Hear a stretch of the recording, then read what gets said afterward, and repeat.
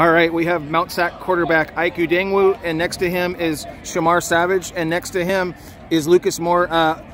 He had touchdown passes to both. This guy, I think he went up the ladder to catch it in that far end zone. Oh, yeah. Can you talk about how big it was, A, to get the win, but how do you feel like your receivers played tonight? My receivers play big time. Like they always do. From practice, it starts at practice. So Okay. Tuesday to Wednesday to Thursday, and we show it all here. What did you know through practice that you had to do to beat Cerritos? What did you take advantage of? Just not penalize ourselves. That's Okay. the only way we hurt ourselves is to go out here and make mistakes, false starts, penalties, all that. But if we don't do that, there's no team in the country that can touch us. Okay, so you had a big touchdown. I think it put you guys up 21-7. What did you feel like your role was in this victory tonight? Yeah, my role in this victory tonight to keep my teammates motivated every time we step on the field. No matter who we playing against or who in front of us, we all are the same equal. So we all got to be on the same page. We was always taught by our coach, if the ball's in the air, we got to come down with it. It's ours, and it's nobody's. This guy's a good interview. Yeah.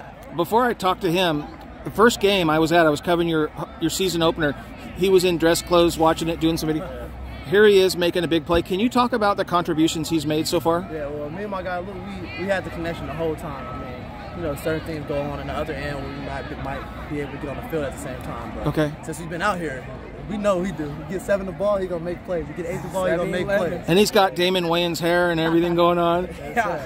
So, how excited are you to be back on the field and contributing to Mount SAC's success? And what'd you feel like your play? How'd you feel like you played tonight? Well, tonight I think I did pretty well. It's just good to be out here with my brothers, you know what I'm saying? I feel like in the locker room I have more of like a leadership role with my boys, you know what I'm saying? Just like Shamar, just get them juice, get them going, you know what I'm saying, locked in. So it was just great to be able to be out here with my guys, participate, you know what I'm saying? How'd you feel like your O-line protected you tonight? Oh, they kept me off the ground, you know, I can't complain. Okay. You know, we look at the score. Okay. 28-7, they had to do their job. So I'm hoping you guys can give me a different player. Who's someone that maybe you wouldn't see in the stat sheet tonight, but that really did their part in the win? Hopefully. It would for sure be John Chan. All right, John Chan, 76. He leads the whole line. He leads the whole line. From the calls to Okay. the checks to everything. John Chan. What's the name? John Chan. Okay. What's the name of the guy that got injured? Oh, Mac. What's his last name? Mac. Was a moment like that something that puts the game kind of in perspective that this is just a game? It's bigger than the game. It's not just them. That's our brother. If he sees this interview, what would you want him to know? We love you. We telling him like you were sitting there going through. We love you, brother. You know what it is. Okay. Last question for each of you. So is it a playoff or a bowl, or do you not know? Okay.